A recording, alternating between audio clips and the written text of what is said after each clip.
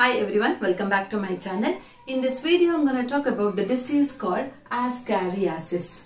Ascariasis is a disease caused by a member of Ascalminthus known as Ascaris lumbricoides. Ascaris lumbricoides is commonly called as roundworm. As you all know, a roundworm has been living in a man since many years or from time immemorial.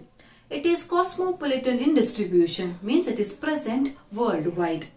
It is a macroscopic, pale white, long, slender, tube-like worm which measures up to 50 cm.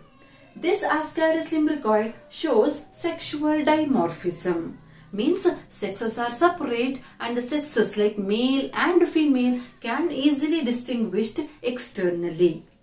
Males are smaller in size when compared to female with the pointed curved posterior end, whereas female is longer when compared to male with the blunt straight posterior end.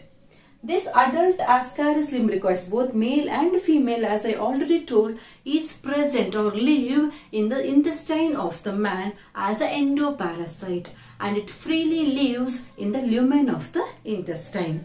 This Ascaris is mainly asymptomatic, but symptoms of this disease appears depends on the number of adult worms present in the intestine. When there is a large number or many number of adult worms are present in the intestine, the symptoms of the Ascariasis like abdominal discomfort, cramps, abdominal swelling, fever, diarrhea, nausea, internal bleeding, intestinal blockage are very common, and these symptoms of Ascariasis appears only when there is a large number of adult worms are present in the intestine. Now let me discuss about the life history of roundworm. The life cycle of Ascaris lumbricoides is monogenetic in nature. Monogenetic means it requires only one host to complete its life cycle, and the host is obviously man. The copulation of adult male and female Ascaris lumbricoides takes place in the intestine of the host, means intestine of man. After the union of sperm and egg, a fertilized egg or zygote develops inside the body of female Ascaris lumbricoides.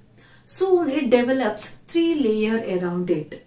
The inner thick clear layer, middle lipoidal layer, means it is made up of fat granules, and the outer layer is warty and it is brown in color. This three-layered or shelled fertilized egg is present inside the body of female Ascaris lumbricoides. Now this female Ascaris lumbricoides lay that shelled fertilized egg into the intestine of the host, that is intestine of the man. A single female Ascaris lumbricoides can lay up to 15,000 to 2 lakhs of this fertilized egg per day.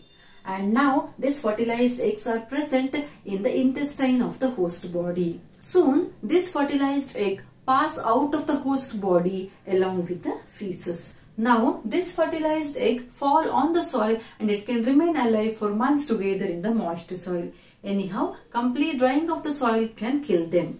This fertilized egg cannot undergo further development inside the intestine of the human body because it requires temperature, moisture and oxygen lower than the human body. That's why this fertilized egg comes out of the human body along with the feces. The early stages of development like cleavage and all takes place in the soil itself. So fertilized egg undergo cleavage and segmentation and finally forms infective juvenile. This infectious juvenile is formed within the shell of the egg itself. Infections to new host, that is a new healthy individual, takes place when he ingests that infected egg through the contaminated food or water. So when that healthy individual swallows this infectious egg through the contaminated food or water, it enters intestine. In the intestine, this infective egg hatches into small microscopic infective larva. This infective larva will not undergo any development in the intestine now. Instead, it bores through the wall of the small intestine and it enters blood circulation or lymphatic system. Through this blood circulation or lymphatic system, it takes a small trip to different organs of that infected individual. First, it enters liver. From the liver, it takes a short trip to heart. From the heart, it finally reaches lungs. In the lungs, it enters alveoli, and in the alveoli, it molds twice to form fourth stage juvenile. At this stage, that infected person may experience symptoms like wheezing, shortness of breath, cough, etc. After staying for about 10 days in the lungs, these larvae enter throat, where it will be coughed up and it will be swallowed into esophagus. From the esophagus, this larva finally reaches intestine for the second time. Once this larva reaches the intestine for the second time, it develops into male or female Ascaris lumbricoides. In the intestine, this male and female Ascaris lumbricoides again mate to form eggs of next generation, and the cycle repeats to infect a new individual. So that is how Ascaris lumbricoides lives in the human intestine and causes Ascariasis. I hope this video will be useful. If you like this video, please hit the like button and subscribe to my channel.